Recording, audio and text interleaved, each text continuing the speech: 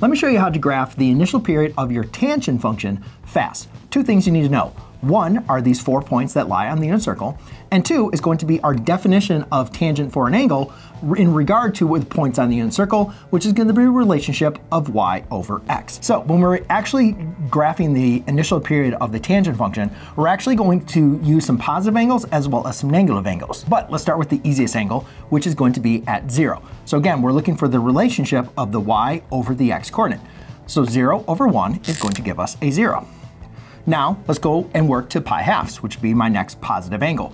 At pi halves, I have 1 over 0 as my y over x. Well, you can't divide by 0. That's going to be undefined value, which we'll represent as an asymptote. Now, let's just go ahead and stop there, and let's actually work backwards. What about if I go in the negative direction? So I go negative pi halves. Then, again, I'll have a negative 1 over 0, which is going to give me a line like this. Now we need to understand, well, what exactly is the shape of this graph going to look like? I'm bounded between two asymptotes. So the important thing to recognize here is in the first quadrant, we have two positive coordinates, positive x, positive y. So no matter what I do with y over x, it's always going to give me a positive value.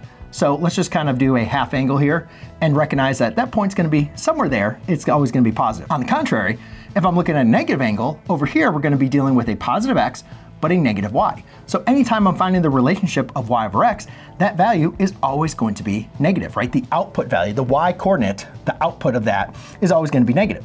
So therefore now, if we can draw a graph that's going to go through these 3 points, but also approach the asymptotes, it's going to look like this.